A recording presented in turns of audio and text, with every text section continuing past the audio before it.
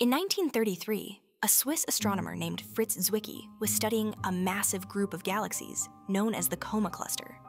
A galaxy cluster is like a cosmic city where hundreds or even thousands of galaxies are bound together by gravity. Zwicky measured how fast these galaxies were moving and calculated how much mass would be needed to keep them from flying apart. But something didn't add up. The galaxies were moving too fast.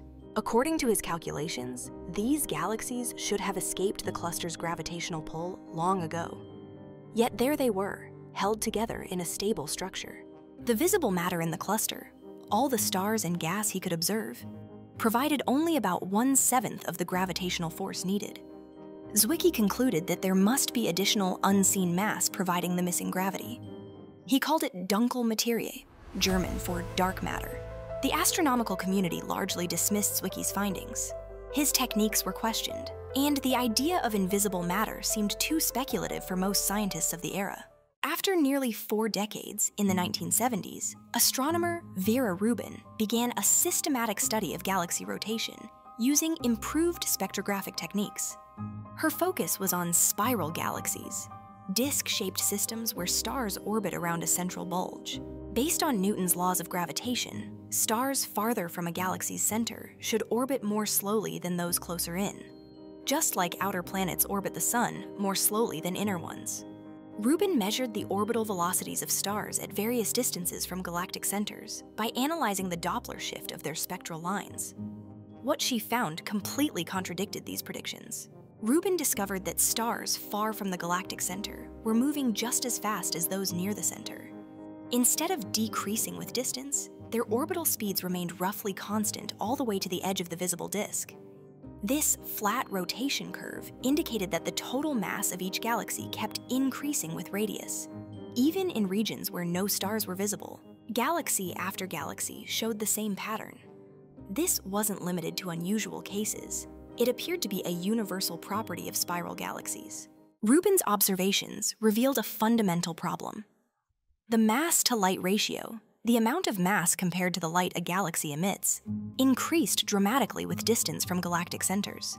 In the inner regions of galaxies, this ratio matched expectations from visible stars. But in the outer regions, it suggested large amounts of mass that didn't produce any detectable light. The effect was consistent across different galaxy types and sizes. This pointed to the presence of an extended, invisible halo surrounding each galaxy. Rubin's findings provided strong, concrete evidence supporting Zwicky's original idea. Dark matter was no longer just a wild hypothesis. It began to look real. Scientists found further evidence through gravitational lensing.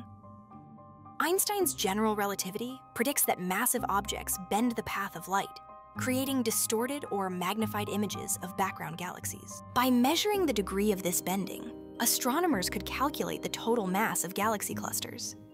These measurements consistently showed that the mass was far greater than what visible matter could explain. The bullet cluster, a system formed by the collision of 2 galaxy clusters, provided especially compelling evidence. Gravitational lensing revealed the distribution of total mass, while X-ray images showed hot gas, which contains most of the ordinary matter. Remarkably, the centers of gravitational mass were separated from the hot gas. This indicated that most of the mass passed through the collision without significant interaction. Strong evidence for dark matter that does not interact like normal matter. In the 1960s, scientists Arno Penzias and Robert Wilson were trying to eliminate noise from a radio antenna, but instead found a persistent signal coming from all directions in the sky. This signal turned out to be the cosmic microwave background, light that was released about 380,000 years after the Big Bang. Before this time, the universe was so hot and dense that light couldn't travel freely. But as it expanded and cooled, atoms formed, and light was finally able to move through space. Detailed measurements of small temperature variations in this ancient light revealed patterns shaped by the universe's total matter content. These analyses showed that ordinary matter, the atoms and particles we know, makes up only about 5% of the universe's total energy density. Around 27% must be an unknown form of matter that interacts through gravity but not with light, what we call dark matter.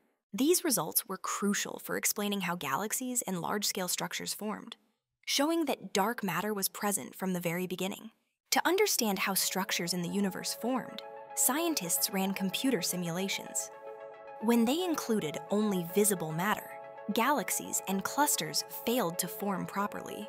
When they added dark matter, the simulations produced a cosmic web that matched observations. This confirmed that dark matter plays a vital role in shaping the universe's large-scale structure. The accumulated evidence pointed to a new type of matter. But what exactly is it? Theoretical physicists have proposed several possible particles, based on extensions to the standard model of particle physics. One major idea is weakly interacting massive particles, or WIMPs. These hypothetical particles would interact only through gravity and the weak nuclear force, making them invisible to telescopes, yet still able to influence galaxy dynamics. Some versions of supersymmetry, a theory that extends the standard model, predict WIMP candidates, including a particle called the neutralino. If stable, neutralinos could have formed in the early universe and still exist today.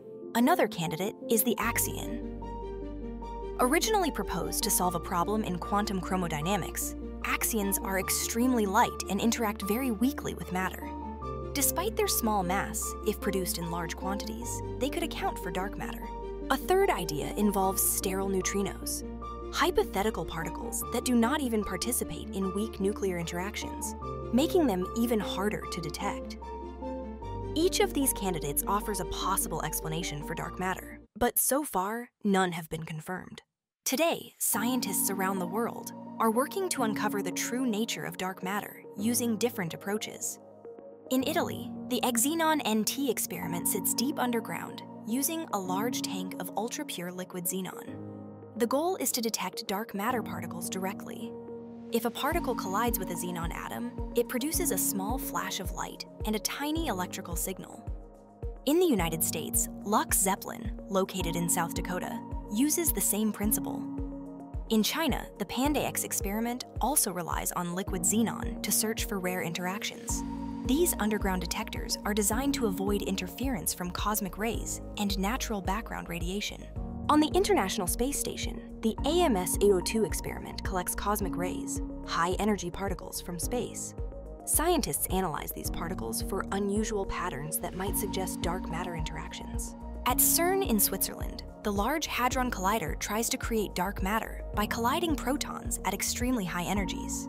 While dark matter particles would escape the detectors unseen, their presence could be inferred from missing energy or unexpected signals.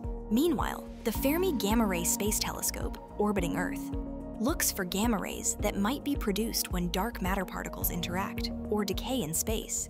Each of these experiments uses a different strategy, but they all share the same goal: to finally detect and understand what dark matter really is. It all began with galaxies spinning too fast nearly a century ago. Today, we know dark matter makes up about 27% of the universe. It holds galaxies together and sculpts the cosmic web. Yet we still don't know what it's made of. Scientists continue to build more sensitive detectors and design new experiments, hoping for a breakthrough that will finally reveal this invisible mass. The search for dark matter is one of the greatest scientific quests of our time, a mystery that could change our understanding of the universe forever. And as long as the mystery remains, humanity will keep searching. If this journey into the invisible universe moved you, then don't stop here. Subscribe to Qurioza for more stories where science meets wonder. Stay curious with Qurioza.